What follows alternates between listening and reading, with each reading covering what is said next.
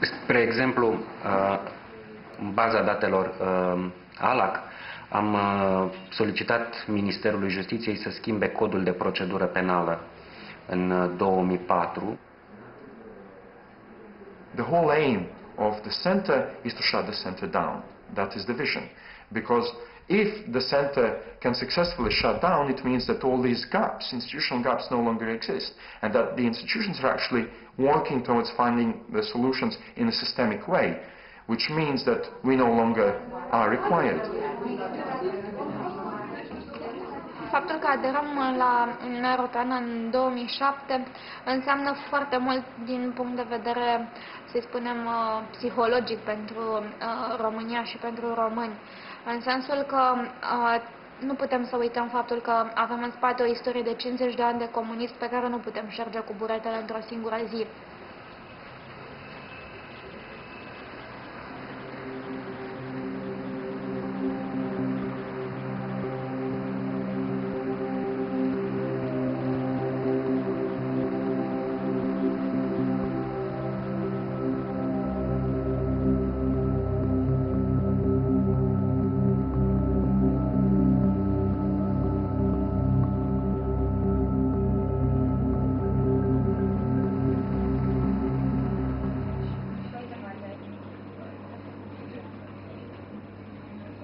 After over a year of legal action, pressure from the media and from Transparency International, a criminal investigation of the land claim was finally begun.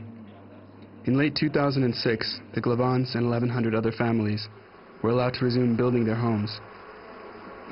Cred, din punctul meu de vedere, pentru mine a fost important să lupt pentru drepturile mele și ale familiei mele.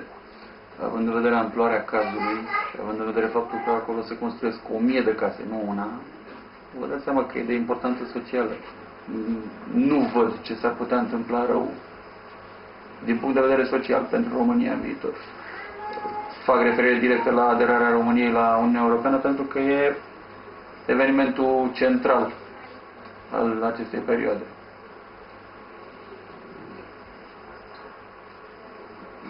Cred că vor avea alte perspective. Mi-e greu să cred că nu le va fi bine.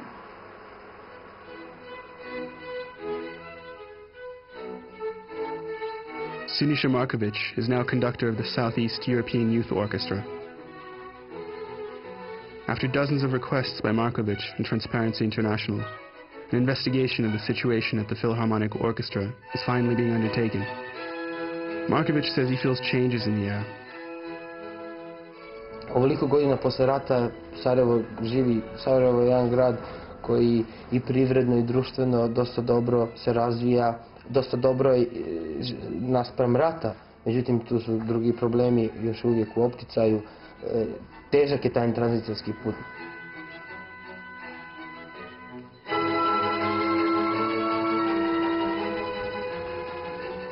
Gabriela Coman has so far been unsuccessful in challenging her dismissal from the Child Protection Agency, and her claims have still not been investigated.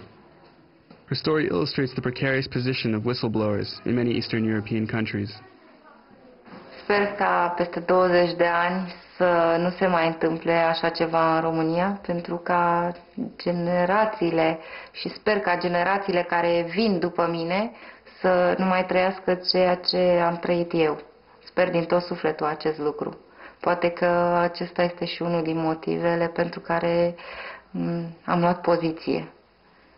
Dacă ne facem că nu vedem, nu auzim, este în detrimentul nostru, al tuturor. Indiferența, după părerea mea, poate ucide mai mult decât ar ucide poate un război.